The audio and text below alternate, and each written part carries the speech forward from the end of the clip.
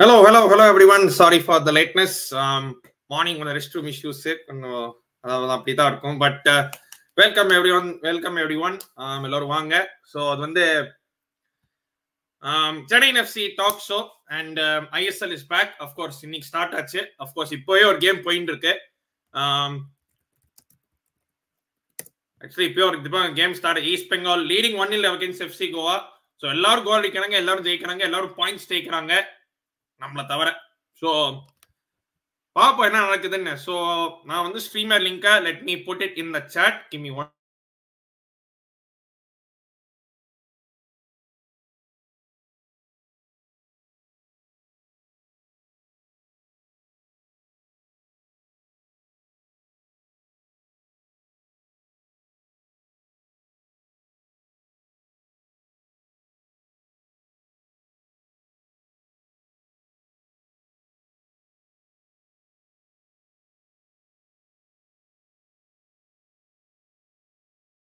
S, so நான் பின் கமெண்ட்ல streamer லிங்கை போட்டிருக்கேன். நீங்களும் ஜாயின் பண்ணலாம். நீங்களும் உங்க இது கமெண்ட்ஸ் கொடுக்கலாம். எல்லாருக்கும் வணக்கம். Kavitha, Tamilvanthan bro, Maniraj bro, Hariharan bro, எல்லாருக்கும் வணக்கம்.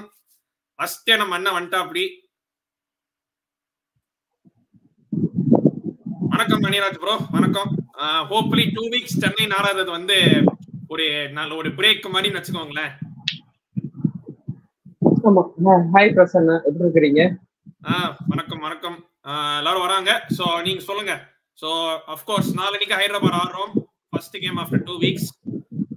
இதுக்கு நடுவுல கோகுலம் கேரளாவை 2 டைம்ஸ் ஆடணும். ஒரு ஃப்ரெண்ட்லி மாதிரி 2 வாட்டி அவங்க அடிச்சோம். அதுல ஒரு வாட்டி கார்னர் ஷீட் ஹேட்ரிக், இன்னொரு வாட்டி 6-0 சம்திங், ஃபைனலோ 6-0 செகண்ட் டைம்.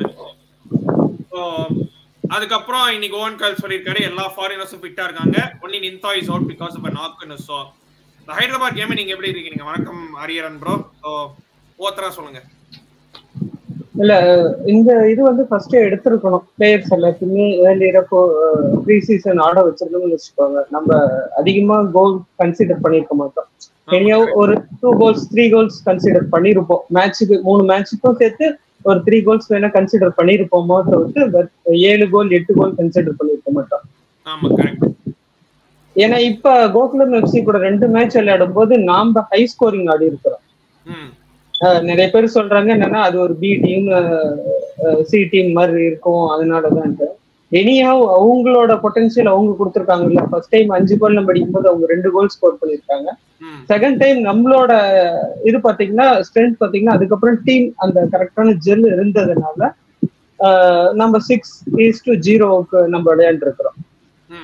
இது இனிஷியலா இருந்திருக்கணும். ஆஃப்டர் டூரன் கப்புக்கு முன்னாடி எல்லா பிளேயர்ஸையும் அட்லீஸ்ட் ஒரு 10 days பிஃபோராவது ப்ரீ சீசன் அட்டன் பண்ணியிருந்தாங்கன்னா ஈவன் நம்ம நல்லா விளையாண்டுருக்கலாம் ஃபர்ஸ்ட் 3 மேட்ச்.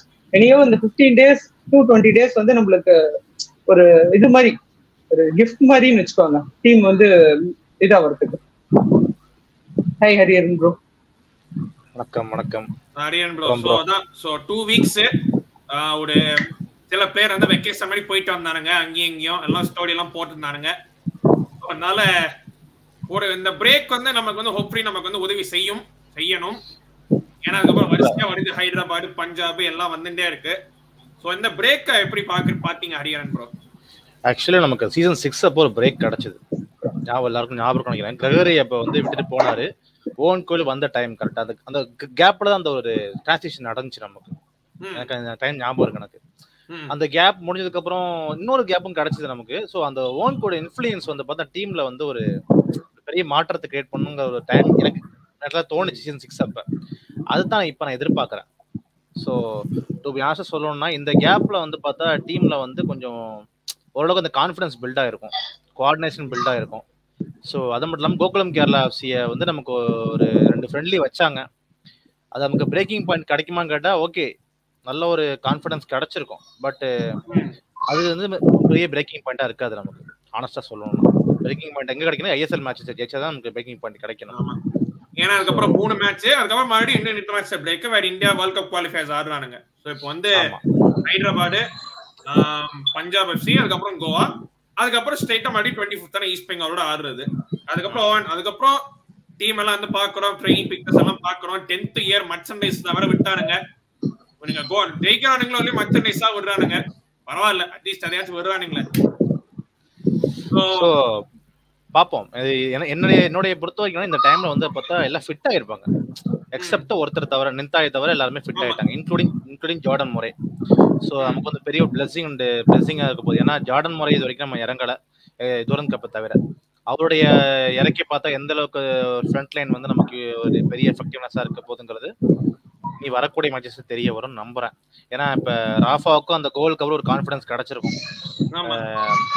அது நானே நேர்லயே பார்த்தேன். மனுஷன் வந்து லைக் என்ன மாதிரிலாம் ஃபேன்ஸ் இந்த புல் பண்ற பவர் அவர்கிட்ட இருந்துச்சு.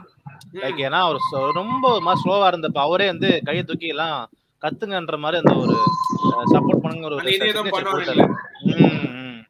அந்த சிக்னேச்சருக்கு அப்பதான் நக்குன்னு ஒரு கோல் வந்துச்சு. ஏன்னா அந்த ஒரு ஸ்பார்க் டக்குன்னு கிரியேட் ஆச்சு. அது அட்மாஸ்பியர் செமையா இருந்துச்சு. ஸோ ஓகே, இது இப்போ நம்ம அடுத்த அவே கேம்லாம் நமக்கு ஹைதராபாத் எஃப்சியோட. ஸோ பார்க்கலாம். என்னுடைய ஒரு பிளஸ்னா ஹைதராபாத் எஃப்சி முன்ன மாதிரி இல்லை. இப்போ ரோக்காவில் ஹைதராபாத் எஃப்சி வேற, நம்ம இருந்தது வேற. அது ஒரு பெரிய விஷயம். ஏன்னா ஹைதராபாத் எஃப்சி நம்ம ஜெயிச்சது எப்போ கடைசி சீசன் 8ல ஜெயிச்சோம். பாஸ்கோடைய first match 1-0 ஜெயிச்சோம். அதுக்கப்புறம் ஜெயிக்கவே இல்லை. ஸோ ட்ரா டிஃபீட்னு தான் போச்சு நமக்கு. ஸோ என்ன ஹைதராபாத் எஃப்சில அந்த வலையின டீம் ஹைதராபாத்துக்கு நம்ம ரொம்ப நாளா ஆடணும். இந்த லாஸ்ட் ஓட ராஃபா மிஸ்டேக் பெனல்டி கொடுத்ததால நம்ம டிரா பண்ணோம். இல்ல நம்ம ரீச் பண்ண மேட்ச் கூட. எக்ஸாக்ட்லி, நமக்கு we deserve to win that match. So anyways, இப்போ இந்த டைம் வந்து நம்ம ஹைதராபாத் வீக்னஸ் நம்ம யூஸ் பண்ணிட்டு நமக்கு ஒரு கான்ஃபிடன்ஸ் பில்ட் பண்றதுக்கான ஒரு டைமா எடுத்துக்கணும். ஏன்னா இதுக்கு மேல கான்ஃபிடன்ஸ் எடுத்துக்க வேற டீம் கிடையாது. பஞ்சாப் எஃப்சியுமே அவங்க ஒரு பாயிண்ட் அடிச்சிட்டாங்க. அவங்க கோல் அடிச்சிட்டாங்க. நம்ம கோல் இப்போ கோல் அடிச்சிட்டோம். நம்ம இதுக்கு முன்னாடி not in open play. So நிறைய பிளேயர் கொஞ்சம் எக்ஸாஸ்ட் ஆயிருப்பாங்க. ஓன் கோலிக்கே ஒரு சின்ன ப்ரெஷர் உண்டாயிருக்கு. ஏன்னா தொடர்ந்து 3 மேட்ச் தோத்துருக்கோமே. ஏன்னா அப்படி கூட தோக்கல அவர் பெருசா. ஏன்னா கஷ்டப்பட்டு நம்ம சேர்த்துருக்கோம், ஒரு பெரிய சேலரி கொடுத்து நம்ம வர வச்சிருக்கோம். So it's up to him. அவ்வளோ ஈஸி கிடையாது இந்த சீசன் நமக்கு. பார்ப்போம். It's hope for the best. That's all I can say. என்ன பொறுத்த வரைக்கும் பாத்தீங்கன்னா நம்ம ஹைதராபாத் கூட ஜெயிச்சோம்னா அதுக்கப்புறம் கண்டினியூஸா ஒரு டீம் கரெக்டா இதை செட் ஆயிடும். இதுதான் ஃபர்ஸ்ட். இந்த ஃபர்ஸ்ட் இதை மட்டும் நம்ம கிராஸ் பண்ணிட்டோம்னா போது ஆட்டோமேட்டிக்கா ராமனுஜன் சார் வந்து ஜெகன் இது இன்டர்வியூ எடுத்திருந்தாங்க. அதுவே அவருக்கு என்ன கான்பிடென்ட் ஒவ்வொரு இதையும் கேட்கும்போது டீம் வந்து இப்ப கரெக்டா செட் ஆயிருச்சு, எங்களுக்கு அந்த கேப் கிடைச்சது எங்களுக்கு கரெக்டா இது இருக்குது, நாங்க யூட்டிலைஸ் பண்ணிக்கிட்டோம். அவன் கோயிலோட கோச்சிங் பாத்தீங்கன்னா ஃபர்ஸ்ட் அந்த 3 மேட்சோட இது பாத்தீங்கன்னா ஒரு டோட்டலா பெட்டப் போயிட்டாரு. அதுக்கப்புறம் அந்த அவரோட இந்த மத்த இதா இருந்தேன்னா ப்ரெஷர்ல வந்து அந்த டீம் எப்படி போயிருக்குன்னே தெரியாது. பட் அவரோட இது பாத்தீங்கன்னா அதுக்கப்புறம் டீமை கரெக்டா கைடன்ஸ் பண்ணி அதுக்கப்புறம் ஒரு ஃப்ரெண்ட்லி நீட்டா ஆட வச்சு எந்தெந்த பிளேயர் எந்தெந்த பொசிஷனுக்கு விளையாண்டா எப்படி இருக்குமோ அந்தந்த பிளேயரை யூஸ் பண்ணி கரெக்டா செக் பண்ணிக்கிட்டாரு. இப்ப நம்ம கரெக்டா என்ன பண்ணோம்னா இந்த ஹைதராபாத் மேட்சை கரெக்டா யூஸ் பண்ணி கோலை அதிகமா ஸ்கோர் பண்ணி நம்ம அடுத்தடுத்த மேட்சுக்கு வந்து அந்த கண்டினியூட்டி வின்னிங் கண்டினியூட்டியோட போயிட்டே இருந்தோம்னா நம்ம வந்து பிளே ஆஃப் குவாலிஃபை ஆகலாம். ஏன்னா வரைக்கும் ஹைதராபாத் 2 கேம்ஸ் ஆடி இருக்காங்க, அவங்க 2 கேம் தோத்துருக்காங்க, நம்ம 3 கேம் தோத்துருக்கோம். ஒரே வித்தியாசம் என்னன்னா அவங்க 3 கோல் கொடுத்துருக்காங்க, நம்ம 8 கோல் கொடுத்துருக்கோம். அவங்களோட ஃபர்ஸ்ட் மேட்ச் வந்து கோவா ஹோம்ல ஆட வேண்டியது but post பண்ணாச்சு because of Asian games எல்லாம். அதுக்கப்புறம் ஈஸ்ட் பெங்காலவே ஜம்ஷெட் கூடவே 2 மேட்சும் தோத்துருக்காங்க. ஒன்னு வந்து 2-1, இன்னொன்னு 1-0. நம்ம வந்து 3 மேட்சும் தோத்துருக்கோம். யாருக்காவது பாயிண்ட்ஸ் கிடைக்கும் இந்த கேம்ல. சோ இது யாருக்காவது ஒரு டீமுக்காவது ஓபன் பண்ணோம் இதை. அப்படிதான் நான் பாக்குறேன். அது இல்லாம ஃப்ரெண்ட்லி மேட்சஸ்ல பாத்தீங்கன்னு வச்சுக்கோங்க, எல்லாருமே கலெக்டிவா கோல் ஸ்கோர் பண்ணிருக்காங்க, அசிஸ்ட் கொடுத்துருக்காங்க. ராஃபா நல்ல விளையாண்டு இருக்கிறாரு, ஷீல் நல்ல விளையாண்டு இருக்கிறாரு. ஈவன் ஜித்தேஸ்வர், ரஹீம் அலி, ஃபாரூக், இர்ஃபான் மட்டும்தான் எனக்கு சம்திங் மிஸ் அவுட் ஆயிருக்காருன்னு நினைக்கிறேன். அதுல நான் பாக்கலன்னு நினைக்கிறேன். அந்த இதுலயே சம்திங் மேபி ஃபர்ஸ்ட் இதுல நினைக்கிறேன், ஃபர்ஸ்ட் மேட்ச் நினைக்கிறேன். இது அவங்களுக்கு ஒரு நல்ல ஒரு பாசிட்டிவ் சைனா இருக்கும் என்ன பொறுத்த வரைக்கும். ஆனா ஹைதராபாத் கூட ஃபர்ஸ்ட் மேட்ச் ஜெயிச்சோம்னா ஒரு கான்பிடன்ஸ் கிடைக்கும் டீமுக்கு. இல்ல எனக்கு என்ன தோணுதுன்னா ஒரு விஷயம் தான். ஏன்னா இந்த டீம் வந்து பார்த்தா நம்ம லேட் சைனிங்ஸ் எல்லாம் லேட்டா தான் செஞ்சோம் நம்ம விஷயங்கள். அதனால தான் நம்ம இந்த விஷயத்தை அனுபவிக்கிறோம். நம்ம இந்த ஒரு ஃபர்ஸ்ட் 3 மேட்சஸ் ஒரு லாஸ். ஸோ அட்வைஸ் இந்த ஒரு லாங் கேப் வந்து எந்த அளவுக்கு வந்து நம்மளால யூஸ் பண்ணிருக்காங்கிறது வரக்கூடிய மேட்சஸ் தெரிய வரும். எதிர்பார்க்கிறேன். இல்ல அதுதான் நீங்க நம்ம அதுக்கு முன்னாடி தாமஸ் வந்து பாத்தீங்கன்னா டீம்ல செட் பண்ணும்போது லாங் ப்ரீ சீசன் இருந்தது அவருக்கு. அதனால அவர் ஒரே ஒருத்தர் தான் லேட் சைனிங் பண்ணாரு எல்கைக்கு. பட் அந்த மனுஷனும் பாத்தீங்கன்னா பர்ஃபெக்டா அவரோட கேம் விளையாண்டாரு. பட் நாம இப்ப என்ன பண்ணிட்டோம்னா டிஃபெண்டிங்க வந்து கடைசிக்குல தான் சைன் பண்ணோம். எல்லா டீமும் ஃபர்ஸ்ட் என்னன்னா ஆல்ரெடி டிஃபென்ஸை தான் ஃபர்ஸ்ட் இது பண்ண ஆரம்பிச்சாங்க. அதுக்கப்புறம் தான் மீதி எல்லாத்தையும் இது பண்ணாங்க. நாம என்ன பண்ணிட்டோம்னா ஒரு எக்ஸ்பீரியன்ஸ் டிஃபெண்டர் நம்ம சைன் பண்ண முட்டது ஏர்லியரா நம்மளுக்கு ஒரு டிராபேக்கா இருந்தது. நம்ம எல்லாமே யங் பிளேயர்ஸா சைன் பண்ணது ஒரு டிராபேக்கா இருந்தது இந்த ஃபர்ஸ்ட் 3 மேட்சஸ். இந்தியன் டிஃபெண்டர்ஸ் தான் சைன் பண்ணி வச்சோம் முன்னாடி. ஏன்னா யூரோப் கப்ல இந்தியன் டிஃபெண்டர்ஸ் தான் அதை வச்சாங்க. கடைசியில தான் ஃபாரின் டிஃபெண்டர்ஸையும் சைன் பண்ணோம். அதுலயும் பாத்தீங்கன்னா ரெண்டு டிஃபெண்டர்ஸ்ல லசாரியும் ரைன் எட்வர்ட்ஸையும் பார்த்தால ரைன் எட்வர்ட்ஸ் தான் கொஞ்சம் பெட்டரா தெரியுறாரு. அட்லீஸ்ட் வந்த கேமியோ பென்ஸ்ல கொடுத்ததுல லசாரு ரொம்ப லாக்லஸ்டா தெரியுறாரு. ஒரு எப்படி சொல்றது, ஒரு மாதிரி ஸ்லோவா தெரியுறாரு. எப்படி சொல்றது, நீங்க என்ன யோசிச்சீங்க லசாரை பத்தி? இல்ல ஆக்சுவலி லசார் நேர்ல பார்க்கும்போது தெரிஞ்சது அந்த மன்வீர் கோல் நினைக்கிறேன். மன்வீருக்கு நம்ம கோல் அடிச்சது மன்வீர் கோல் அடிப்பாங்க. ஐ திங்க் சிம்பிள் லசார் அப்படியே வேடிக்கை பார்த்துட்டு இருக்காரு. அது வந்து ஏன் இப்படி ஒரு சைனிங், ஒரு ஃபாரின் சைனிங்னா ஒரு எக்ஸாம்பிளா இருக்கணும் மற்ற பிளேயர்ஸ். ஹோலாவே சொல்றேன், ஹோல் ஐசலுக்கே சொல்றேன். ஃபாரின் பிளேயர்ஸை பார்த்தா நம்ம இந்தியன் பிளேயர்ஸ் லேர்ன் பண்ணிப்பாங்க. ஸ்டார்டிங் ஃப்ரம் ஃபார்வர்ட் ஆகட்டும் டிஃபெண்டர் ஆகட்டும். இங்க நம்ம வந்து லசர் வந்து ஒரு பெரிய ஒரு மேபி ஒரு கான்ஃபிடன்ஸ் இல்லையா, இல்ல அவருடைய ரெஸ்டினஸா, ஒரு ஃபிட்னஸ் இஷ்யூவா எதுவாங்கிறது இப்போ வரைக்கும் தெரியல. But end of the day is totally out of form.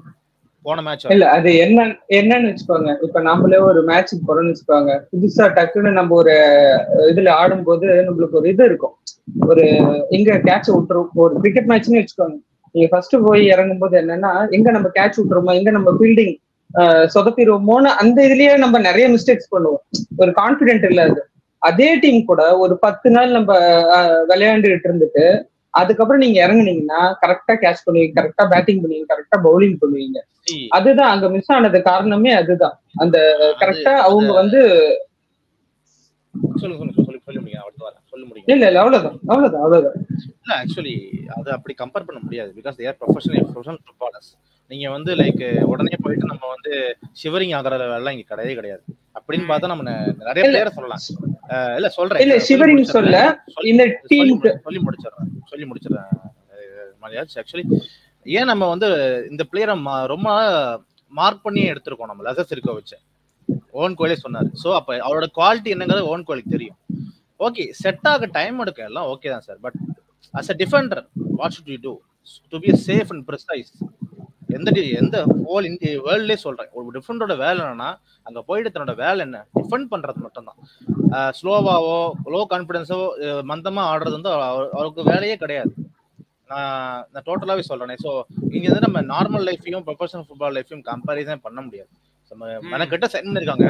So எந்த அளவுக்கு நம்ம எஃபெக்ட கொடுக்க முடியும் தானே பார்க்கணும். தவிர அந்த ஒரு ஸ்டார்டிங்ல அந்த ஒரு மந்தம்லாம் இருக்கக்கூடாது. சொல்ல போனா அது வந்து பெரிய மிஸ்டேக்ஸ் இருக்கலாம். இப்போ வந்து நீங்க டேக்கிள்ல மிஸ் ஆகலாம், இல்ல ஒரு பிளேயர் உங்களுக்கு டர்ன் பண்ணலாம்.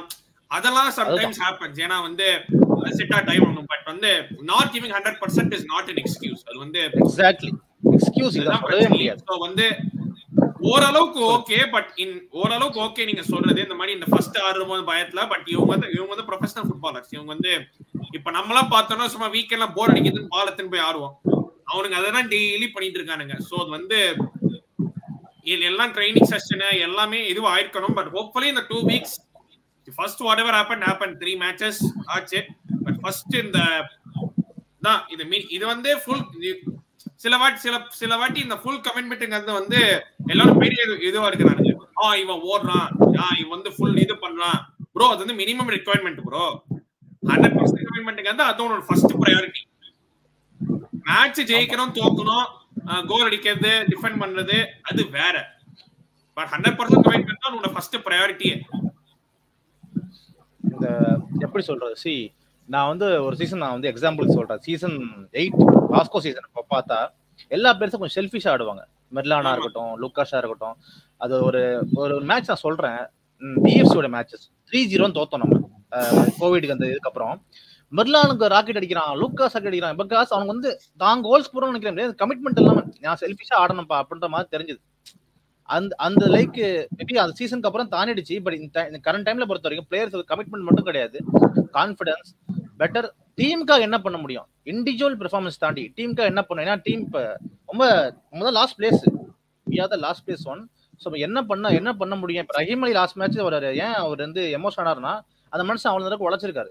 அவர் வந்து கோல் அடிக்கணும்னு நினைச்சதை தாண்டி ஒரு அசிஸ்டாவது கொடுக்கணும். ஏன்னா இந்த ஃபர்ஸ்ட் மேட்ச் நான் இறங்குறேன், 4 மேட்ச்னா அதுக்கு அவரு எமோஷனலுக்கு ஒரு ஜஸ்டிஸ் உண்டு. ஏன்னா அந்த அளவுக்கு உழைச்சிருக்காங்க தான். ஸோ அந்த கம்பெனி எல்லாத்தையுமே எதிர்பார்க்குறேன். நின்தாயா இருக்கட்டும், ரொமாரியாவா இருக்கட்டும், ஹோல் டீம் டென்த். ஸோ அது என்ன பண்றாங்க இனிமே வந்து லைக் என்ன பண்ண போறாங்கிறது ஒரு ஃபேனா வந்து எனக்கு எதுவும் ஒன்றும் ஐடியா, டோட்டல் பிளாங்க். இந்த 3-5-2 வொர்க் ஆகும்னு நினைக்கிறீங்களா? 3-5-2 சொல்றாரு. ஆகாஷ் இல்ல அவர் போக மாட்டார், 3-5-2 போக மாட்டார் எனக்கு தெரிஞ்சு. போகும் வேற விஷயம். பட் 3-5-2 வொர்க் ஆகும்னு யோசிக்கிறீங்களா? 3-5-2 இல்ல நம்ம இல்ல அதுல பாத்தீங்கன்னா அந்த 3-5-2க்கு வந்து நீங்க சன்ரைஸ் ஜிங்கன், பிரீத்தம் கோட்டல் இந்த மாதிரி பிளேயர்ஸ் இருந்தா மட்டும்தான் இந்த 3-5-2 போக முடியும். நம்ம ஃபுல்லா வச்சிருக்கிறது யங் பிளேயர்ஸ் ஃபுல்லா. ஆகாஷோ இல்ல பிகாஷ் ஹியூமனோ இல்ல லாசரோ இவங்களை வச்சுக்கிட்டு நம்ம பண்ண முடியும். ஏன்னா யாரு அந்த பொசிஷன்ல கரெக்டா ஆடான்னு தெரியாது. திடீர்னு பாத்தீங்கன்னா பிகாஷ் முன்னாடி இருப்பாரு, திடீர்னு பாத்தீங்கன்னா ஆகாஷ் முன்னாடி இருப்பாரு. இவங்க 3-5னா அந்த 3 பேரும் பின்னாடி கரெக்டா இது பண்ணணும். அங்க எங்கேயாவது லூப் விட்டாங்கன்னா நம்மளுக்கு கோல் கன்சிடர் இன்னும் ஹெவியா மாட்டேங்குது. ஆமா, அண்ட் இந்த 3-5-2 ஃபர்ஸ்ட்ல இருந்து ஆடி இருக்கோம் நம்ம. இப்போ வந்து 3-5-2 மாத்தி ஐ டோன்ட் நோ, வந்து ரிஸ்க் மாதிரி சொல்லலாம். ஒண்ணு சூப்பரா ஒர்க் ஆகலாம், இல்லனா ஹெவியா பேக் ஃபயர் ஆகும். சோ ரிஸ்க் தான். பட் பாப்போம். I don't think he'll go for 3-5-2. அதே 4-3-1 வெச்சா ஆர் மேபி ஈவன் 4-4-2. இங்க ஒரு விஷயம் நான் சொல்லி ஆகணும். லாஸ்ட் மேட்சஸ் பார்த்தா ஏடிகே சரி மோகன் பகான் சூப்பர் கிங்ஸ் பார்த்தா 3-5 ஆடுனாங்க. சொல்ல போனா ஃப்ரண்ட்ல 5 பேர் இறங்குற போது மன்வீர்ல அந்த கோலி புக் இந்த தாண்டி நின்று இருந்தாரு. ஏன்னா நீ ஏன் நின்று இருக்க அப்படின்னா 3-5 ஆடி. நானும் அவங்கள்ட்ட த்ரீ மேன் டிஃபென்ஸ் ஆடுறதுக்கு பிளேயர்ஸ் இருந்தாங்கப்பா.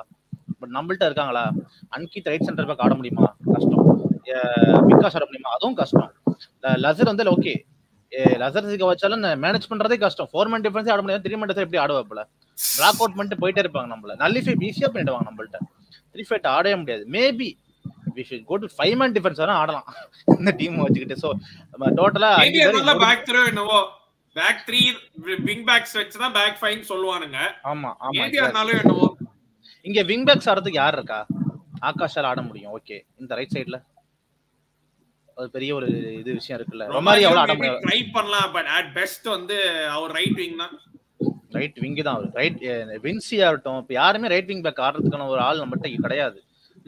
கேம்பிள் பண்றதுக்கான டைம் இது கிடையாது. we should get a confidence as soon as possible. So என்ன இப்ப ஒரு செல்சி வேணா சொல்றேன், என்கிட்ட 3-5 பத்தி அவருக்கும் தெரியும், எனக்கு தெரியும் எந்த மாதிரி பிளேயர்ஸை வச்சு பாத்துருக்கோன்ற மாதிரி சொல்றேன். எக்ஸாம்பிளுக்கு சொல்றேன். ஆமா, இல்லனா நீங்க ஃபர்ஸ்ட்ல இருந்தே 3-5 வச்சு நான் 3-5-2 மாத்த மாட்டேன் அப்படின்னு. ஏன்னா பாஸ்கோ அதான் பண்ணாரு. ஃபர்ஸ்ட் 4 ஆரம்பிச்சு அப்புறம் திடீர்னு 3-5-2 மாத்தாரு. பிளேயர்ஸ்க்கு என்ன ஃபார்மேஷனு, எங்கட வரீங்க, நான் ஏன் இந்த பொசிஷன்ல ஆடுறேன், எனக்கு இதுக்கு சம்பந்தமே இல்லையே, நாங்க இங்க லைக் வந்து ஹெட்லைட் தலையில கோலி மணி எங்கேயும் ஓடிட்டு இருக்காங்க, அவங்களுக்கு சம்பந்தமே இல்லாம அது வந்து டோட்டல் கொலாப்ஸ் ஆயிரும். நீங்க தாமஸே எடுத்துக்கோங்க சார். சொல்ல போனா சூப்பர் கப்ல ஏன் 3 man டிஃபென்ஸ் யூஸ் பண்ணாரு? அவர் வாழ்க்கையே 3 man டிஃபென்ஸ் ஆடினது கிடையாது. அவர் ஃபெயிலியருக்கு ரீசன் சூப்பர் கப்ல ஃபர்ஸ்ட் மேட்ச்ல இருந்து 3 மேட்சஸ் ஆடினப்ப 3-5 ஆடிட்டு இருந்தாரு. என்ன மனுஷன் எதுக்கு நாராயண் தாஸையும் இந்த ரைட் சைட்ல இவனை போட்டு ஆடிட்டு இருக்காரு? எனக்கு மண்டே பிச்சுற மாதிரி தான் இருந்துச்சு. நீங்க ஃபர்ஸ்ட் ஒன்னு அது 4 man டிஃபென்ஸ் ஆரம்பிக்கணும், இல்ல 3 man டிஃபென்ஸ் ஆரம்பிக்கணும். ரெண்டுமே இல்லாம ஒரு இங்கேயும் வச்சமே அங்கேயும் வச்ச மாதிரி இருந்தா டீம் ஆடுறவனுக்கும் ஒன்றும் புரியாது, பாக்குற நமக்கும் புரியாது, வெறுப்பு தான் வரும். ஸோ ஓகே, இப்போ 4 man டிஃபென்ஸ் தான் ஆடுவாங்க கண்டிப்பா, அந்த நம்பிக்கையா தான் இருக்கு. இதுக்கு என்ன டிஃபென்ஸ் வேணா ஆடுங்க சார். சொல்ல போனா ஒரு கான்ஃபிடன்ஸ் கொடுக்க பிளேயா கொடுங்க, அவ்வளவுதான், வேற எதுவும் கிடையாது. இன்னொன்னு இது வந்து ஒரு கோல் டவுன் போகும்போது ஆக்சுவலா நம்ம வந்து அண்டர் ஓன் கோல் நம்ம வந்து ஒரு கோல் கொடுத்த அப்புறம் நம்ம ஜெயிச்சதே இல்லை, கம்பேக் பண்ணி ஜெயிச்சதே இல்லை. மேபி டிரா வேணா பண்ணிக்கலாம், பட் கம்பேக் பண்ணி ஜெயிச்சதே இல்லை. அண்ட் வந்து எல்லாம் சொல்றோம் வந்து ஃபர்ஸ்ட் 6th சீசன் நிறைய பேர் சொல்லுவாங்க வந்து கோல் வாங்கினாலும் பிரச்சனை இல்லை, நம்பிக்கை இருந்துச்சுன்னு. பட் அந்த மேட்ச்ல எல்லாமே நம்ம ஜெயிச்ச எல்லா கேம்ஸும் வந்து நம்ம தான் ஃபர்ஸ்ட் கோல் அடிச்சோம். எல்லாமே நம்ம தான் ஃபர்ஸ்ட் கோல் அடிச்சோம். அதனால ஒரு இது கொடுத்தது. இந்த செமிஃபைனல்ல 2-0 டவுன் போனோம், அதுக்கப்புறம் 2-2 ஆக்கினோம். ஃபைனல்ல ஃபர்ஸ்ட் கோல் நம்ம கொடுத்தோம், அதுலயே கொடுத்தோம். அதுக்கப்புறம் நம்மளால கம்பேக் பண்ண முடியல. அதுக்கப்புறம் நம்ம வந்து அதான் கோயிங் டவுன் நம்ம ஜெயிச்சதே இல்லை. அதுக்கப்புறமா ரொம்ப ரேர். ஐ திங்க் இன்னும் 2 தான் ஜெயிச்சோம்னு நினைக்கிறேன். இன்னொரு ஃபர்ஸ்ட் மேட்ச் போன season ATK mount first match going after going down. So இந்த யங் டீம் எல்லாரும் இதுதான் பிரச்சனையே. ஸோ யங் டீம் மட்டும் வச்சு 2-3 நாள் எக்ஸ்பீரியன்ஸ் செட் வேணும். ஏன்னா அப்பதான் ஒரு கோல் டவுன் போறச்சு ஒரு இது கொடுக்கும் இல்லையா. ஏன்னா எப்பவுமே உங்களால ஃபர்ஸ்ட் கோல் கீழே போயிட்டு ஒவ்வொரு மேட்ச் ஜெயிச்சிட்டு இருக்க முடியாது. இப்ப எனக்கு என்னன்னா, இப்ப இந்த ஹைதராபாத் எஃப்சி கூட நம்ம எப்படி ஆடுறோம்னு பார்த்துட்டா தெரிஞ்சிடும். இந்த கேப்ஸ்ல எப்படி அவங்க ஒர்க் அவுட் பண்ணிருக்கிறாங்க. என்னை பொறுத்த வரைக்கும் முதே கார்னர்ஷில் ராஃபா இவங்கெல்லாம் ஸ்டார்ட் பண்ணுவாங்கன்னு நினைக்கிறேன். எனக்கு தெரிஞ்ச இந்த 3 பேரும் ஸ்டார்ட் பண்ணுவாங்க. பட் நம்ம ஃபர்ஸ்ட் ஹாஃப்லயே அதிகபட்சம் 2 கோலாவது ஸ்கோர் பண்ணிடணும். ஏன்னா நம்ம வந்து செகண்ட் ஹாஃப்ல கோல் ஸ்கோர் பண்ணணும்னு நினைச்சா நம்ம விட்டுறோம். அவங்க ஒரு கோல் கன்சிடர் பண்ணிட்டாவே நம்ம வேற யாராவது வருவாங்களா, டீம் சேவ் காப்பாத்துறதுக்கு யாராவது வருவாங்களாங்கிற மாதிரி ஆயிருக்கு. அதுக்கப்புறம் செகண்ட் கோல் அவங்க மறுபடியும் அடிச்சிட்டாங்கன்னா டோட்டலா புஷ்ன்னு ஆயிருக்கு டீமே. அதனால இப்ப என்னன்னா நாம ஏர்லியரா கோல் ஸ்கோர் பண்ணும். 2 கோலாவது அட்லீஸ்ட் ஒரு கான்பிடன்ட் கிடைக்கும். அவங்க செகண்ட் ஹாஃப்ல ஒரு கோல். ஏன்னா இந்த மோகன் மேட்ச்ல நின்தாய் அந்த 5 நிமிஷத்துலயே ஒரு 1-on-1 கிடைக்குது. அதை அடிச்சிருந்தா அது வேற லெவல் ஆயிருக்கும். பட் நடக்கல. மோகன் பகான் டுக் ஓவர். நம்ம வந்து அந்த இதுலயே பாத்தீங்கன்னு வச்சுக்கோங்க, ஃபர்ஸ்ட் நம்மளுக்கு ஒரு 15 மினிட்ஸ்க்குள்ளேயே நம்மளுக்கு ஏகப்பட்ட சான்சஸ் கிடைச்சது. எல்லா மேட்சஸ்லயும் நீங்க பாருங்க, ஃபர்ஸ்ட் 15 மினிட்ல நம்ம வந்து ஒரு ஒவ்வொரு மேட்சுக்கும் பாத்தீங்கன்னா ஒரு 2 கோலாவது அடிச்சிருக்கணும் அந்த ஃபர்ஸ்ட் 15 மினிட்ஸ்ல. அதுக்கப்புறம் அந்த 15 மினிட்ஸ் ரிமைனிங் அந்த 45 மினிட்ஸ் பாத்தீங்கன்னா நம்ம விட்டுறோம், கோல் அடிக்க விட்டுறோம். ஈவன் 1 கோல் or 2 கோல் அடிக்க விட்டுறோம். ஆனா அந்த நம்ம கிடைக்கிறத கரெக்டா ஒரு இது பண்ணிட்டாங்கன்னா நாம லீட்ல இருப்போம், நம்மளுக்கு ஒரு கான்பிடன்ட் கிடைக்கும். செகண்ட் ஹாஃப்ல நம்ம ஃப்ரீயா ஆடுவோம். அட்லீஸ்ட் 2 கோலாவது நம்ம ஃபர்ஸ்ட் ஹாஃப்லயே இது பண்ணணும். பிக் டீம்ஸ் கூட நம்ம ஒன் கோல் தான் லீட் போக முடியும். செகண்ட் ஹாஃப்ல வந்து நம்ம அதை கண்டெயின் பண்ணி போறது, அது செகண்ட் ஹாஃப்ல இது பண்ணலாம். பட் அந்த ஃபர்ஸ்ட் ஹாஃப்லயே நம்ம மேக்சிமம் 2 கோலாவது கோல் ஸ்கோர் பண்ணும். கன்சிடர் பண்றது கோல் ஸ்கோர் பண்ணும். அப்பதான் ஒரு கான்பிடன்ட் கிடைக்கும். ஏன்னா முதல் 2 மேட்ச்லயே கிட்டத்தட்ட அந்த 43rd 44th 42nd 43rd minute தான் நம்ம ஒரு கோல் விடுவோம், அவங்க இன்னொரு செட் போய் அடிப்பாங்க. அண்ட் கன்சிடரிங் லைக் வந்து ஹாஃப் டைம் முன்னாடி கன்சீட் பண்றதுங்கிறது கிரிமினல். அது நீங்க வந்து ஹாஃப் டைம் அப்பதான் நீங்க வந்து காம்பாக்டா வைக்கணும் நீங்க உங்க டிஃபென்ஸ. ஏன்னா ஹாஃப் டைம்குள்ள 0-0 போறதும் 1-0 போறதும் பயங்கர வித்தியாசம் இருக்கு. சோ அந்த ஹாஃப் இந்த 0-0 குள்ள போயிருந்தா மேபி டிஃபரெண்டா வந்திருப்போம். பட் அந்த 1-0 போறதாலே ஒரு சின்ன ஒரு டவுன் ஆகுது. அதுக்கப்புறம் செகண்ட் ஹாஃப்ல அந்த டோட்டல் இது வரும்.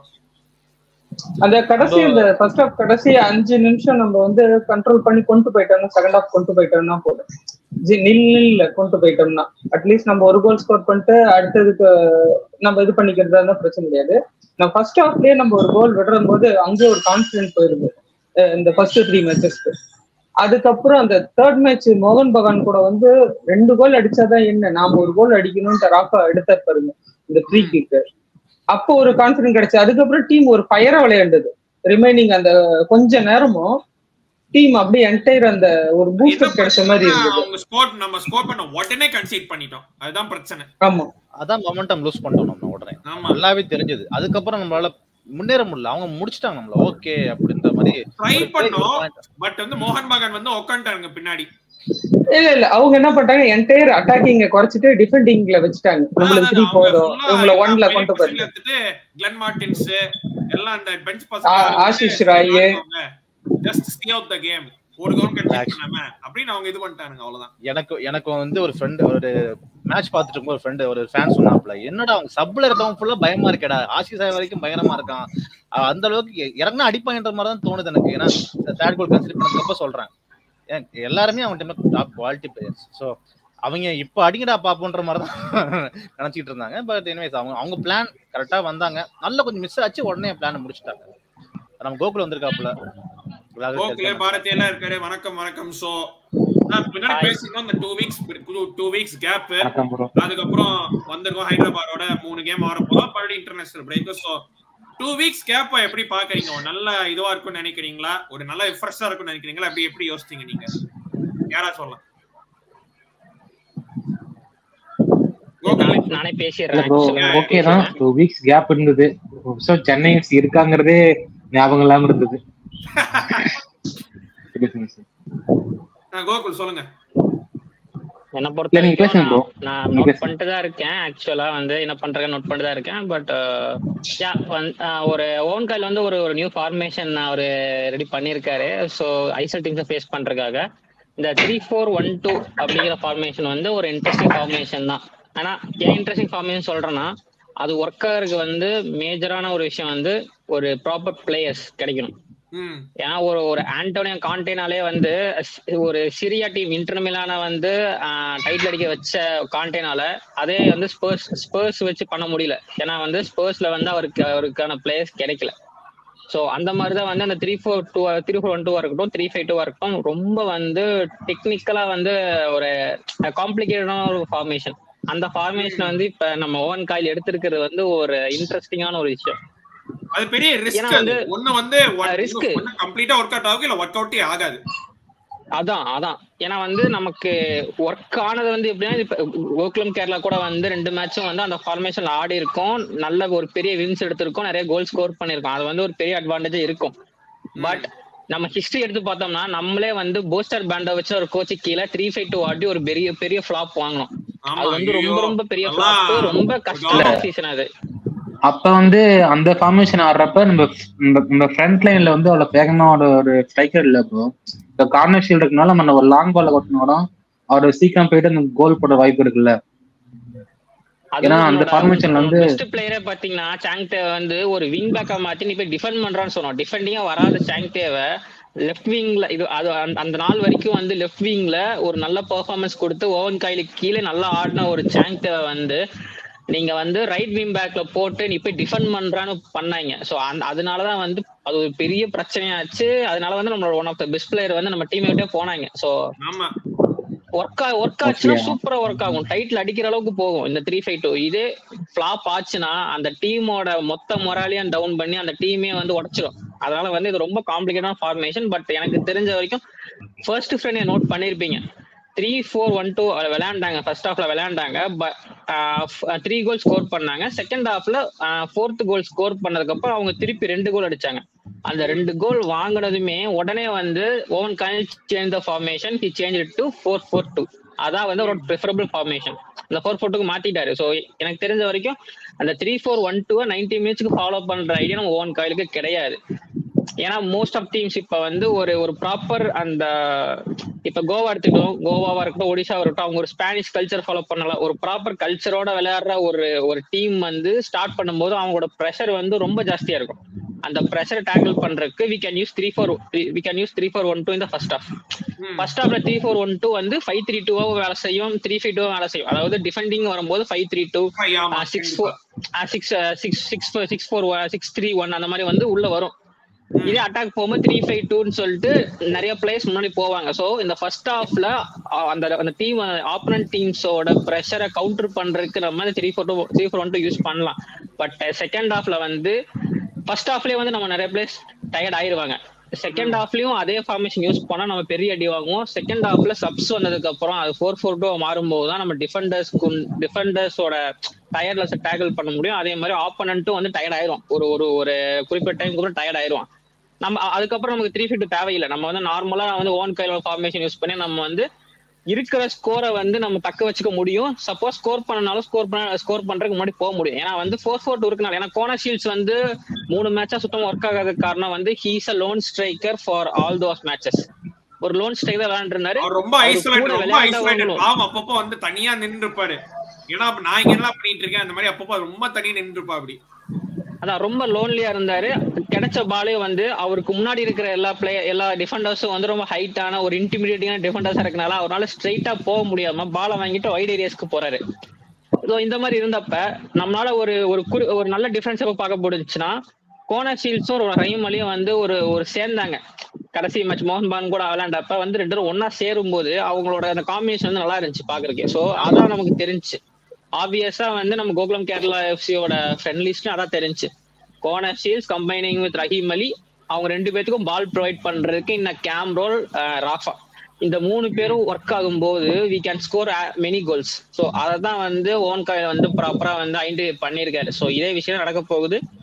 ஸோ 2 ஸ்ட்ரைக்கர் ஃபார்மேஷன் தான் நம்ம டீமுக்கு கோல்ஸ்க்கான சொல்யூஷன் வந்து இந்த 2 ஸ்ட்ரைக்கர் ஃபார்மேஷன் தான். இதை ப்ராப்பரா கொண்டு போனாதான் ஓன் காயில் சக்சீட் ஆக முடியும். ஏன்னா அவரை பொறுத்த வரைக்கும் கோல்ஸ் நிறைய அடிச்சாதான் ஜெயிக்க முடியும். அதான் அவரோட பிலாசபி. அவர் டிஃபெண்டிங்ல பெருசா நம்ப மாட்டாரு, நிறைய கோல் ஸ்கோர் பண்ணும், அதான் அவரோட ஐடியாலஜி. ஸோ அவரோட ஐடியாலஜியை சாட்டிஸ்ஃபை பண்றதுக்கு இந்த 2 ஸ்ட்ரைக்கர் ஃபார்மேஷன் தான் ஒரு பெரிய கீயா இருக்க போகுது. இத வந்து கரெக்டா அந்த கொண்டு போயிடணும். இல்ல சீசன் 8ல நம்ம சீசன் 8ல நம்ம ஆடினப்ப நம்ம அந்த பிளேயர் இல்ல அந்த ஃபார்மேஷன் ஆடுறப்ப நம்ம விங்கர்ஸ்லயும் வந்து சான்சை வந்து அவரை உட்கார வச்சு அவரை வந்து வெளியே அனுப்பிச்சு விட்டோம். இப்ப நமக்கு அந்த சீசன்ல நம்பர் 9 ஃபாஸ்டா இல்ல, ஒருத்தர் இருந்தாரு ஹைட்டா, ஒருத்தர் இருந்தாரு அந்த லூகேஸ் விகேஷன் ஒருத்தர் இருந்தாரு, அவராலையும் வேகமா ஓட முடியல. இப்ப இந்த ஃபார்மேஷன் இங்க ஆடுறப்ப நம்ம விங்கர்ஸ் ஃபாஸ்டா இருக்கிறப்ப நம்ம பிளேயர்ஸ் எல்லாமே யங்ஸ்டர் தான். அப்ப நம்ம ஒரு லாங் பால் வந்து கார்னர்ஷீல்ல கொடுத்தோம்னா அவர் ஈஸியா ஃப்ரண்ட்ல போயிடுவாரு பால் எடுத்துட்டு. நம்ம ஃபுல்லா டிஃபென்ஸ்லயே இருந்துக்கலாமே. நீங்க எப்படி பார்த்தாலும் ஆகாஷ் வந்து நீங்க பேக்ல வரமாட்டாரு, அது எப்பயும் ஃப்ரண்ட்ல தான் போறாரு. அதுக்கு நீங்க ஃபுல்லா டிஃபென்ஸ் ஆடிட்டு நீங்க ஒரு பால கொடுத்த கூட ஒரு ஃப்ரண்ட் கோல் போட்டுருவாரு. ஃபர்ஸ்ட் ஹாஃப் மட்டும் ட்ரை பண்ணலாம். ஏன்னா ஆகாஷ் மோஸ்ட்லி ஒரு டிஃபென்ஸே வரமாட்டாரு. ஏன்னா அவரு லெஃப்ட் பேக் மாதிரி ஆடாம லெஃப்ட் விங்கர் மாதிரி ஆடிட்டு இருக்காரு. லெஃப்ட் விங்கரையே முன்னாடி போயிடுறாரு. விங் பேக் டைப் தான். அவருக்கு வந்து நிறைய கிராஸ் போடுறத பிடிக்கும். நிறைய வந்து அந்த மிட்ஃபீல்ட்ல வந்து அவரோட ஆதிக்கத்தை காட்ட நினைப்பாரு. மிட்ஃபீல்ட்ல போய் மிட்ஃபீல்ட் கூட ஜாயின் பண்ணி நிறைய அவரோட ஏரியாஸ வந்து கவர் பண்ணுவார். அந்த மாதிரி இருக்காரு. அவர் மிட்ஃபீல்ட்ல பீட் பண்ணிட்டு முன்னாடி போயிடுறாரு. அதான் இந்த 3-4-1 எங்க அடி வாங்குதுன்னா செகண்ட் ஹாஃப்ல வந்து நம்மளோட நம்பர் 3 லாசா சிர்கோவிச் அவர்னால வந்து செகண்ட் ஹாஃப்ல டிஃபெண்டிங் பண்ண முடியாது as a 3 centre back combination. அந்த ஃபார்மேஷன்ல வந்து லாசா சிர்கோவிச் வந்து ரொம்ப வீக். அவருக்கு வந்து பேஸ் கிடையாது. இப்ப நம்ம வந்து ஒரு அட்டாக்கு போறோம்னா அவங்க திருப்பி ஒரு கவுண்டர் அடிக்கிறாங்க. இப்ப கோவா பாத்தீங்கன்னா ஹராம் பால் எடுத்து நேரா நோவோசலேவுக்கு ஒரு டைனல் பால் லாங் பால் போடுறான்னா அதை போய் பிடிக்கிறதுக்கு ஒருத்தருமே கிடையாது. லாஸ்டா இருக்க வச்சு ஓட முடியாது. நமக்கு இருக்க ஒரே ஒரு சொல்யூஷன் பிகாஷியம்னா ஒரு டீசென்ட் பேஸ் உள்ள ஒரு சென்டர் பேக். சோ அப்படி பாத்தீங்கன்னா மாறி ஆகணும். அதான் 4-4 ஆகணும் செகண்ட் ஹாஃப்ல. இல்லைன்னா வந்து ரொம்ப கஷ்டம். சிர்கோ வச்ச அந்த இடத்துல ஒரு நல்ல பிளேயரை கொண்டு வரணும். அவ்வளவுதான். நம்ம சீசன் 8ல ஆனப்ப கூட ஒரு பேக்ல வந்து ஒரு ஹைட்டா ஒருத்தர் இருந்தாரு, ஏடிகேக்கு போனார்ல, அவர் பேர் என்னது, ஸ்லாங்கோ. அவர் ஓரளவு காப்பாத்தினாரு கோல் வாங்காம அளவு. அந்த மாதிரி ப்ராப்பரான ஒரு பின்னாடி இருந்தாங்கன்னா இந்த சீசன் இது ஒர்க் ஆகும் நினைக்கிறேன். அந்த ஃபார்மேஷன் ட்ரை பண்ணி பார்த்தா எனக்கு என்னன்னா பிளேயர்ஸ் எல்லாருமே வந்து நம்ம பேக் 4-2-3-1 அந்த மாதிரி ஒரு செட்டான ஒரு இதுதான். திடீர்னு சமதமேலம் 3-5 ஆடினப்ப எல்லாரும் கோயின் போயிட்டானுங்க. ஏன்னா மேட்ச் ஆடுறப்பே தெரிஞ்சது அவனுக்கு அவன் பிளேயர்ஸ் பொசிஷனும் தெரியல, என்ன பண்றானுங்கன்னு தெரியல. அவங்க அப்பவும் பாக்குறாங்க நான் என்ன பண்ணிட்டு இருக்கீங்க அந்த மாதிரி இருந்துச்சு. இப்பதான் ப்ரோ இப்ப அதே ஃபார்மேஷன் தான் ஆடி இருக்காரு 2 மேட்ச். அப்ப ஓரளவு அவங்க தெரிஞ்சிருக்கும்ல, இங்கதான் நம்ம ஆட போன்னு தெரிஞ்சிருச்சு அந்த ஃபார்மேஷன்ல. ஓரளவு ஒரு மேட்ச் ட்ரை பண்ணி பார்க்கலாம்னு நினைக்கிறேன். கோகுல் சொன்ன மாதிரி தான் ஒண்ணு வந்து செம்மையா ஒர்க் ஆகும், நம்ம ஒரு ரன்ல போலாம். இல்ல ஆப்போசிட் சைடு டோட்டலா பஸ்ட் இல்ல ப்ரோ. ஹைதராபாத் எஃப்சி அவ்வளவு ஸ்ட்ராங்னு தெரியல. தெரிஞ்ச வரைக்கும் ஹைதராபாத் கூட வந்து நல்லா ஆடுவோம். ஆனா இது செகண்ட் ஃப்ரெண்ட்லயே வந்து ஓன் ஐடென்டிஃபை பண்ணாரு. ஏன்னா ஃபர்ஸ்ட் மேட்ச்ல கூட வந்து சிர்கோவிச்ச வந்து ஒரு 70 மினிட்ஸ் கிட்ட வச்சிருந்தாரு. ஆனா செகண்ட் மேட்ச்ல பாத்தீங்கன்னா செகண்ட் ஹாஃப் ஸ்டார்டிங்ல வந்து சிர்கோவிச்ச இது ரிப்ளேஸ் பண்ணிட்டாரு. அது அவர் தெரிஞ்சிருச்சு சிர்கோவிச்னால ஒரு ஃபர்ஸ்ட் ஹாஃப் மட்டும் தான் தாங்க முடியும், அதுக்கு மேல வந்து 3-5 வந்து தாங்குற அளவுக்கு இல்லைன்னு தெரிஞ்சதும் அதுக்கேற்ற மாதிரி சப்ஸ்டிட்யூட் பண்ணிட்டாரு. ஸோ மேபி அவர் வந்து கரெக்டா இப்பதான் வந்து மொத்த டீம் அண்டர்ஸ்டாண்ட் பண்ணிருக்காரு, ஒரு ப்ராப்பர் 11 செட் பண்ணிருக்காரு. ஸோ இந்த 11 ஒர்க் ஆகும் தான் நம்புறாரு. ஸோ நம்ம கொஞ்சம் டைம் கொடுத்து தான் பார்க்கணும். ஏன்னா நமக்கு ப்ராப்பர் ப்ரீசீசன் இல்ல, அதனால வந்து டைம் கொடுக்கும், அவனுக்கு தப்பே கிடையாது. இல்ல ஆக்சுவலி இப்ப இது ஒன்னு சொல்லிக்கிறேன். என்னன்னா நம்ம ஹைதராபாத் இளையபாய் சொன்னா ஹைதராபாத் அவர் நல்லா பண்ண நம்ம எந்த டீமுமே அண்டர்ஸ்டாண்ட் பண்ண முடியாது. அந்த நிலைமையில தான் நம்ம இருக்கோம் அப்போதைக்கு. நம்ம தான் bottom of the table. So நம்ம தான் எல்லாருக்கும் கீழே இருக்கோம். ஸோ அண்டர்ஸ்டாண்ட் பண்ற அளவுக்கு நம்ம பெர்ஃபார்மன்ஸ் தரல. ஒரு விஷயம் இனிமே தான் வந்து நம்ம ஒரு இவங்கெல்லாம் அடிக்க முடியுன்ற நம்பிக்கை கொடுக்கணும்னா போக மேட்ச் தான் தெரிய வரும் நமக்கு. ஸோ இல்ல ப்ரோ, ஹைதராபாத்தும் புது டீம் தான், அவங்களும் நம்ம மாதிரி புதுசா பில்ட் பண்றாங்க. நம்ம ஒரு டைம் அவங்கள்ட்ட அந்த ஃபார்மேஷனை ட்ரை பண்ணி பார்க்கலாம் 3-5-2. சப்போஸ் ஒர்க் ஆனிச்சுன்னா அந்த ஏத்த மாதிரி பிளேயர்ஸ் விளையாடுவாங்கல்ல. ஏன்னா ஃபர்ஸ்ட் ஹாஃப்ல பாத்தீங்கன்னா ஆகாஷ் வந்து பேசரா இருக்கிறாரு, செகண்ட் ஹாஃப்ல அப்படியே கம்மியாயிடுறாரு அந்த பேஸ். அப்ப அதனால நம்ம என்னன்னா ஃபர்ஸ்ட் ஹாஃப் வந்து ஒன்னு 3-5-2 போகணும், இல்லைன்னா 5-3-2. அந்த விங் பேக்ஸை வந்து எக்ஸ்டெண்ட் பண்ணி வெளியே வச்சு விங்கர் ஆகாஷ ஓட விடலாம் மேபி. ஆனா செகண்ட் ஹாஃப்ல வந்து அதுதான்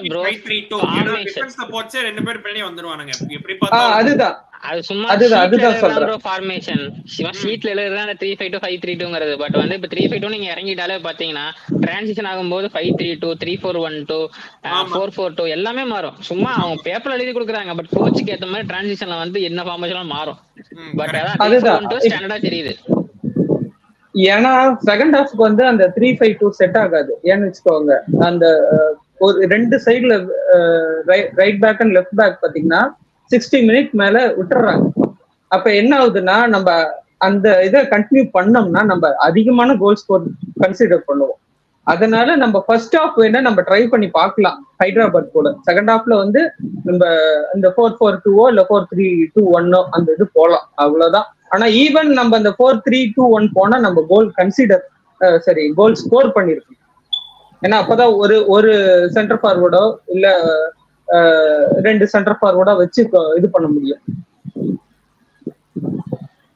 ஓகே, அந்த சிக்ஸ்த் சீசன்ல எப்படி ஹைதராபாத் அடிச்சு நம்ம ஃபார்முக்கு வந்தோமோ அதே மாதிரி ஹோப்ஃபுல்லி இந்த வாட்டி ஹைதராபாத் அடிச்சு ஃபார்ம் வருமாங்கிறது ஒரு நம்பிக்கை.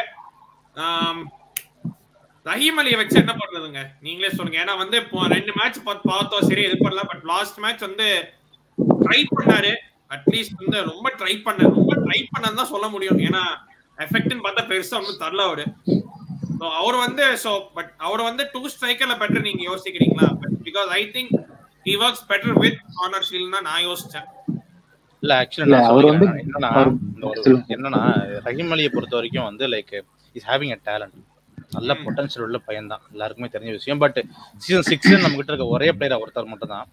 இன்னும் அவருக்கு அந்த ஒரு நான் வந்து ஓகே அவர் பாசிட்டிவ்ஸ் சொல்லிட்டேன், நெகட்டிவ்ஸ் மட்டும் சொல்றேன். அவர்கிட்ட இன்னும் ரொம்ப ரிசர்வ்டாவே சம்டைம்ஸ் இருப்பாரு சில நேரத்துல. எப்போ அவர் வந்து ஐசோலேட் ஆவாருங்கிறது யாருக்குமே தெரியாது. நல்லா ஆடுற மாதிரி இருக்கும், டக்குன்னு ஐசோலேட் ஆயிடுவார், டக்குன்னு டவுன் ஆயிடுவார். ஸோ இந்த டைம்ல அவருக்கு தேவை ஒரே ஒரு விஷயம் தான், கான்ஃபிடன்ஸ் ஃபர்ஸ்ட். அவர் அந்த டக்குன்னு டிராப் பண்றது சரியா இருக்காது. அவர் டிராப் பண்ற பெர்ஃபார்மன்ஸ் லாஸ்ட் மேட்ச் தரல அவரு.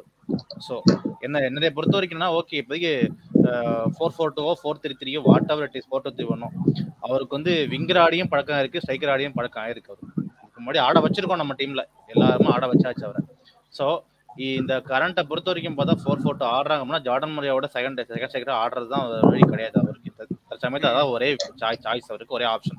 ஏன்னா அவரை விட்டு இர்ஃபான் விட்டு எடுக்கிறது சரியாகவும் இருக்காது. ஏன்னா ரொம்ப இர்ஃபான் ஓகே ஓன் கோயோட ஆப்ஷன்ஸ் அவர் இல்லை. இர்ஃபான் பொறுத்த வரைக்கும் ரஹீம் அலி தான் இப்போதைக்கு இருக்காங்க. ரஹீம் அலி பத்தி பெருசாக சொல்லியிருக்காரு ஓன் கோயோ. இதுக்கு முன்னாடி ப்ரீ-மேட்ச் கான்ஃபரன்ஸாக இருக்கட்டும், ராமன் விஜயன் சாரா இருக்கட்டும், லேர்ன் பண்றதுக்கான டைம் நிறையவே கொடுத்துட்டு இருக்கோம் நம்ம.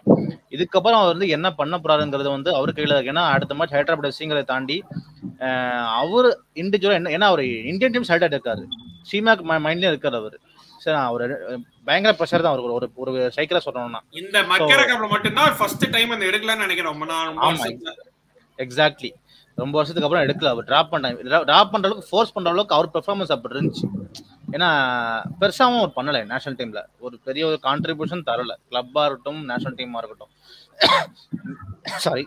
ஸோ இதுக்கப்புறம் இந்த இதை பொறுத்த வரைக்கும் பார்த்தா score at any cost score பண்ணி அவனுங்க ஸ்கோர் ஷீட் ஒரு பிளேயர் இருக்கணும், சாரி ஒரு நேம் இருக்கணும். தொடர்ந்து ஒரு 4 to 5 மேட்சஸ் இருந்தால் மட்டும்தான் அவர் கிரிட்டிசிசம்ஸ்க்கும் அவர் வந்து ஒரு பதில் சொன்ன மாதிரி இருக்கும், அவர் கொடுக்கப்பட்ட ஒரு சான்ஸுக்கு ஒரு ஜஸ்டிஸ் கொடுத்த மாதிரி இருக்குங்க. ஸோ இல்லைன்னா வந்து லைக் நம்ம எவ்வளோதான் வந்து தாங்கிட்டு இருக்க முடியும். ஓகே, லாஸ்ட் மேட்ச் அவர் ஃபீல் பண்ணிருக்கலாம், பட் அதையும் நம்ம பேசிட்டு இருக்க முடியாது. இல்லப்பா அவர் ஃபீல் பண்ணாருப்பா, ஆட வைப்பார், அதான் தெரியாது சார். நம்ம ப்ரொஃபஷனல் ஃபுட்பால் ஆடிட்டு இருக்கோம், நம்ம ஒரு ப்ராப்ளம் ஃபுட்பால் ப்ரொஃபஷனல் ஃபேனா இருக்கும். நம்ம சிஎஃப்சிங்க ப்ரொஃபஷனல் ஃபுட்பாலை பொறுத்த வரைக்கும் நம்ம வந்து பிளேயரை வளர்த்துருக்கோம், தாப்பாமல் பிளேயரை வளர்த்துருக்கோம். என்ன மாதிரி ஆடி கொடுத்து இப்போ மோகன் ஆடிட்டு எல்லாருக்குமே தெரியும். ஸோ ரஹீம் அலியும் அதே பேட்ச் தான் கிட்டத்தட்ட. ஸோ நம்ம அந்த அளவுக்கு ரெஸ்பெக்ட் வச்சிருக்கோம் ரஹீம் அலிக்கு. அவரு அதுக்கு என்ன பண்றாரு, என்ன பண்ண போறாருங்கிறது அவர் கையில தான் இருக்கு. ஒரு ஃபேனா எதிர்பார்க்குற ஒரு விஷயம் தான், என்ன ஏதாவது பண்ணியா, ஒரு ஸ்கோர் பண்ணுங்க, அசிஸ்ட் பண்ணுங்க, ஏதாவது ஒரு கான்ட்ரிபியூஷன் நீங்க ஒவ்வொரு மேட்ச் கொடுத்துக்கிட்டே இருக்கும். நீங்க வந்து இல்ல கான்ஃபிடன்ஸ் எக்ஸ்கியூஸ் இதுமே எக்ஸ்கியூஸ் கிடையாது அவரை பொறுத்த வரைக்கும். No excuse, it's up to the performance of him. So அவ்வளோதான் என்னோட தாட்ஸ், சிம்பிளா அதுதான். ரஹீம் அலி வந்து 4-1 இந்த கோகுல் இது மட்டும் நீங்க உங்களோட எக்ஸ்பிளைன் பண்ணுங்க முடிஞ்சா. ஓகே, 4-4 சொல்லிடுறேன். அதுக்கு முன்னாடி ஒரே ஒரு சின்ன விஷயம், இந்த ரஹீம் அலி பத்தி என்ன சொல்றேன்னா, ஆல்ரெடி வந்து இந்த ஹரியான் ப்ரோக்கு தெரிஞ்சிருக்கும் இந்த பாயிண்ட், நான் சொல்ற பாயிண்ட். நான் திருப்பி இந்த இன்டர் மிலானை வந்து ஏன் ரெஃபரன்ஸ் பண்றேங்கிறது வந்து ஒரு விஷயம் இருக்கு. இப்ப ரஹீம் அலியை பொறுத்த வரைக்கும், ரஹீம் அலியும் கோனாஷில்ஸ் இந்த ரெண்டு பேரும் ஸ்ட்ரைக்கர் காம்பினேஷன்ல ஆடுறது எப்படி நம்ம கம்பேர் பண்ணலாம்னா, இன்டர் மிலானோட வந்து கோல்டன் காம்போ லுக்காக்கும் லவுட்டாரோ மார்டினஸ். இப்ப லுக்காக்குவோட ஸ்கில் செட்ஸையும் ரஹீம் அலியோட ஸ்கில் செட்ஸையும் எடுத்து பாத்தீங்கன்னா மோஸ்ட்லி சேம் தான். அதாவது அவங்க வந்து ஒரு டாலான ஸ்ட்ரைக்கர், அந்த அளவுக்கு வந்து பேஸ் எதிர்பார்க்க முடியாது. பட் வந்து பிசிக்கலா வந்து ரொம்ப இன்டிமிடேட்டிங்கான ஸ்ட்ரைக்கர்ஸ் ரெண்டு பேருமே. அவங்க ரெண்டு பேரும் பண்ற வேலை என்னன்னா, பாலை வாங்கி அதை வந்து ஷீல்டு பண்ணுவாங்க. வர்ற பாலை வந்து டிஃபெண்டர் ஷீல்ட் பண்ணி அந்த பாலை வந்து ஒரு பேஸான ஸ்ட்ரைக்கர், லவுட்டாரோ மார்டினஸ் மாதிரி ஒரு பேஸ் உள்ள ஸ்ட்ரைக்கருக்கு எடுத்து கொடுப்பாங்க. He can cut. Lautaro can pace up in and he can cut in and finish பண்ணுவாரு. ஸோ அந்த மாதிரி தான் அந்த இன்டர் மிலான் டீம் இருந்துச்சு. ஸோ அந்த மாதிரி தான் வந்து இப்போ அந்த மோகன் பகான் கூட ஆடினப்போ அந்த மாதிரி தான் ஒர்க் ஆச்சு எனக்கு தெரிஞ்ச வரைக்கும். ரஹீம் அலி மோஸ்ட்லி பாலை வாங்கி அப்ப அது மோகன் பகான் டிஃபெண்டர்ஸ் வந்து ஷீல்டு பண்ணி ஒரு நல்ல ஒரு த்ரூ பால் வந்து நிந்தாய்க்கு போட்டாரு. நிந்தாய் வந்து ஃபினிஷ் பண்ணிருக்கலாம், சூப்பரான சான்ஸ் அந்த சான்ஸ். அதே மாதிரி 2-3 டைம் வந்து பாலுக்காக போறாரு, போய் பாலை வாங்கி வந்து அவரா உள்ள போக நினைக்கல, ரஹீம் அலி உள்ள போக நினைக்காம அவருக்கு சைட்ல இருக்கிற பிளேயர்ஸ், அதாவது நிந்தாயா இருக்கட்டும், கோனஷில்ஸா இருக்கட்டும், ரஃபாவா இருக்கட்டும், எல்லாத்தையும் வந்து முன்னாடி புஷ் பண்றாரு. அந்த புஷ் பண்ற பிளேயரா தான் வந்து நம்ம லுக்காக்கு இருந்தாரு இன்டர் மிலான்ல, அந்த வேலைதான் பண்றாரு. சோ அந்த வேலைக்கு அதுக்கு ப்ராப்பரா பண்ணாருன்னா அவர் கோல்ஸ் அடிக்கலனாலும் அவருக்கு அசிஸ்ட்னு ஒண்ணு இருக்கும், அந்த கோல் கான்ட்ரிபியூஷன் ஒண்ணு கிடைக்கும். அந்த டீமை வந்து மோட்டிவேட் பண்றதுக்கு அவரும் சப்போர்ட் பண்ணுவாரு. அப்படி டீம் மோட்டிவேட் ஆச்சுன்னா இவரும் நிறைய கோல் ஸ்கோர் பண்ணுவாரு. இதான் நடக்கும். ஆனா இதை வந்து கரெக்டா அவரோட ரோலை வந்து அவர் அண்டர்ஸ்டாண்ட் பண்ணார்னா he can do well. Also இந்த 4-1-4-1ங்கிறது வந்து ஒன்னும் பெரிய ஒரு விஷயம் இல்ல ப்ரோ. இப்ப 4-4-2 இருக்கு பாத்தீங்களா, இந்த 4-4-2 தான் வந்து இப்ப 4-1-4-1 நம்ம கன்சிடர் பண்றோம். இப்ப 4-4-2ல வந்து 2 சென்டர் மிட்ஃபீல்டர்ஸ் இருப்பாங்களா, அந்த சென்டர் மிட்ஃபீல்டர்ஸ்க்கு பதிலா ஒரு central midfielder can go up. Like ஒரு கிறிஸ்டியன் பட்டாஷோ வந்து இருக்காருன்னா, அந்த Christian பட்டாஷோ not as a CM, he can go combine with Rafah கூட வந்து கம்பைன் ஆகி he can work as a camp. அதாவது 2 கேம்ப் பிளஸ் 2 விங்கர்ஸ், கீழே வந்து ஒரு சென்ட்ரல் பிவட்ல ஒரு மிட்ஃபீல்டர். இப்ப ஒரு ஜிதேஷ்வர் மாதிரி வந்து ஸ்ட்ராங்கா டேக்கிள் பண்ணக்கூடிய, ஒரு ஸ்ட்ராங்கான டிஃபென்சிவ் ரோல் பண்ணக்கூடிய ஒரு பால புடுங்கி முன்னாடி குடுக்கிற ஒரு ஆள் வந்து சென்டர்ல வந்து he will guard the line. அதாவது ஒரு 5வது சென்டர் பேக்கா, 5வது டிஃபெண்டரா வந்து he can guard the line. Also வந்து அட்டாக்ல வந்து நமக்கு நிறைய பீப்புள் இருப்பாங்க. இப்ப வந்து ராஃபாக்கு ஒரு சப்போர்ட் இருக்கும். ராஃபா வந்து ஒரு லோன்லி கேமா இல்லாம ராஃபா வந்து பட்டாஷா கூட வந்து ஒரு ஒன் டச் பாஸ் போட்டு, வால் பாஸ் போட்டு டிஃபென்ஸை பிரேக்கிங் பண்ணி போகலாம். இப்ப டிஃபென்சிவ் மிட்ஃபீல்டர் ஒரு ஸ்ட்ராங்கா ஒரு டிஎம் வர்றானா அவங்ககிட்ட வந்து நம்ம ஒரு வால் பாஸ் போட்டு ராஃபா முன்னாடி அனுப்பலாம். பட்டாஷா வந்து ஒரு சிஎம் தான், பட் வந்து he can come front, also help Rafa to go inside the box. Rafah வந்து பாக்ஸ்குள்ள அனுப்புறதுக்கான வேலையை வந்து பட்டாஷா பாப்பாரு. ஸோ அதான் வந்து 4-1-4-1. இந்த மாதிரிதான் வந்து ஜம்ஷெட்பூர் ரன் ஆச்சு. ஆக்சுவலா சுக்கு மேல இருந்தாருன்னா இப்ப வந்து நம்ம கிரெக் ஸ்டுவர்ட் வந்து பாலை வாங்கிட்டு he will give to some other midfielders, like ஒரு அலெக்ஸ் லீமா மாதிரி ஒரு மிட்ஃபீல்டர் வந்து மேல ஏறி வருவாரு. அவர்கிட்ட வந்து ஒன் டச் பாஸ் மாதிரி கொடுத்துட்டு லீமா வந்து கிரெக் ஸ்டுவர்ட் வந்து முன்னாடி அனுப்புவாரு. Greg Stuart can join the attack with சுக்கு, they will be lethal. So அந்த மாதிரி நடந்துச்சு. சோ அதான் வந்து 4-1-4-1 ஃபார்மேஷன் பொறுத்த வரைக்கும். அது வந்து மேபி செகண்ட் ஹாஃப்ல யூஸ் பண்ணுவார். அது 4-4-2 தான் 4-1-4-1. அந்த டிரான்சிஷன் பொறுத்து தான் வந்து 4-4-2 4-1-4-1 மாறும். அது ஒன்றும் பெரிய மேட்டர் கிடையாது. அது வந்து ஓவன் காயில் வந்து அந்த பிளேயரோட கண்டிஷனும் அந்த பிளேயரோட ஸ்டாமினா பொறுத்த வந்து அவர் use பண்ணிக்குவாரு. Maybe future matches use பண்ணுவாரு. அரம் ப்ரோ வந்திருக்காரு. வணக்கம் அரம், ஃபர்ஸ்ட் டைம் வரீங்க. சோ இந்த 2 weeks பிரேக், சோ எல்லாம் டிஸ்கஸ் பண்ண உங்கள்கிட்டயும் வரேன் நானு. சோ இந்த 2 weeks பிரேக், அதுக்கப்புறம் இப்போ next 3 games. Bro English bro, sorry bro English, I don't know. He's from North India. Okay, sorry about that. So we had a 2-week gap, and then we have 3 games to know before the next international break. And for now we have Hyderabad, then Punjab, and then Goa. So how do you see these 3 games panning out after the 2-week break, after the pathetic start that we had? Yes bro, there is just one option, go for win and nothing else. No draw, no lose, only 3 points. and this is the only time we have to get back. And now there's no need of telling believe in CFC, believe in CFC. Now score goals, win. I am really frustrated. We want that spirit. Owen Coyle was seen as a coach who can bring some positivity, and in the matches we can see that players are not giving that spirit which was given by Thomas Badari's side. So I think that this gap may given that players chemistry they wanted. And to be honest, Lazar came just 21 September, I think, and Ryan also. So they needed time. And Connor, 2 months, 2 months already spent, 2.5 months. Jordan Murray, 3 months. So every player is now yeah, adapted by this climate. So play well now. There's only one option of winning the game. Now there is nothing option. It's very competitive ISL season. We have to win this, brother. Yeah, this is And probably the most competitive ISL we have seen in so long, because Yes. almost everyone has coaches have won in India.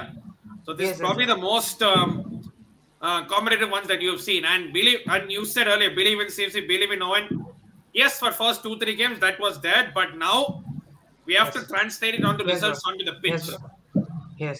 And now Vinci, Exactly. I think Nintho is gone. So Vinci will be on the track. And Vinci Farukh will is be, very, yeah, very he has clumsy. Farukh is very clumsy. He loses ball so easily. And I sometimes put that on Owen also, because he never takes Farukh off until it's the very, very last. Yes, sir. And Yes, sir. it's like he wants to put you. I know you want to trust him, but sometimes you just put too much trust on him. Yes, yes, yes, sir. Yes, sir. But he actually removed Farukh in the last 2 friendlies, so that can be Yes, notable. yeah, so but maybe I he's think he he's kind of experimenting removed it. actually.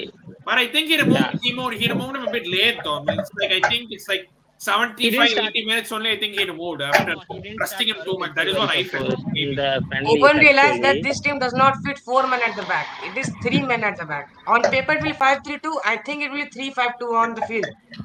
I believe that it will be 3-5-2 formation. What are your takes on this formation, and what formation you think that it would be?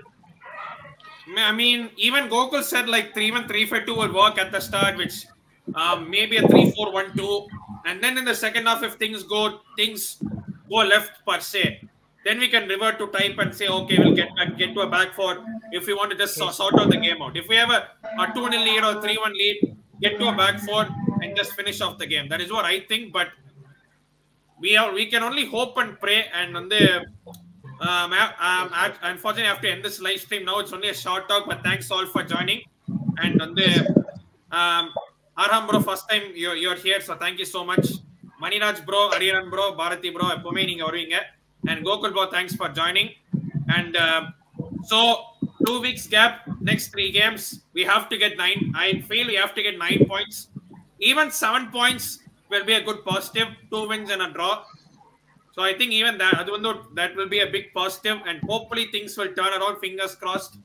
Pray to all gods you can. Yes. I'll just say this in Tamil. இருக்கிற எல்லா கடவுள்கிட்டையும் வேண்டிக்கோங்க. எந்த சாமி கும்பிடுறீங்களோ அந்த சாமிகிட்ட வந்து pray பண்ணிக்கோங்க. And so once again, thanks Maniraj bro, Gokul bro, Bharati bro, Ariran bro, and thanks Saram bro. First time, hopefully you'll join for a lot more. Okay. And big up to everyone who's watched this. If you haven't liked this one, please smash the like button. You can watch it on playback. Like, share, and subscribe. And until the next live, எல்லாரும் சந்திக்கிற வரைக்கும் நன்றி வணக்கம். This is me signing off. Nandri brother. Nandri. Thank you everyone, and stay safe. night match Bye. Thanks, Prasanna. Yeah. கண்டிப்பா